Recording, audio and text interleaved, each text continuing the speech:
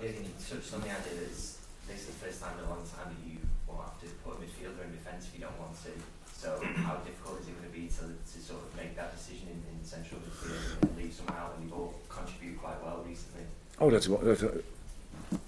no, it's not difficult because we now have to make a decision about who starts. First time, the thing is we always had a good lineup to start. Our problem was how can we change then? So that's a problem, and maybe one or two players who are not 18 years old will not be in the squad. I don't know in a moment, but that could happen.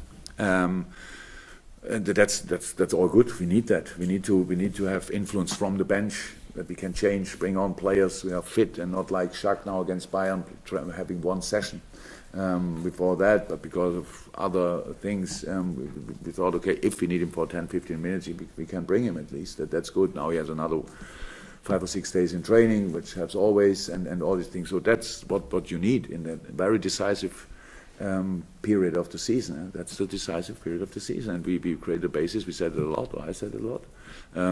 We have to use now, and for using the situation, you need the right number of players because we have 3 games in a week. I don't think about the other 2 games, but I know that they will come, and so it's good. First time, and hopefully it stays like this.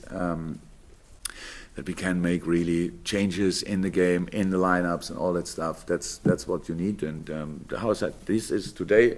Hopefully it stays like this. As I say now too often maybe, but it's the best moment for a couple of weeks.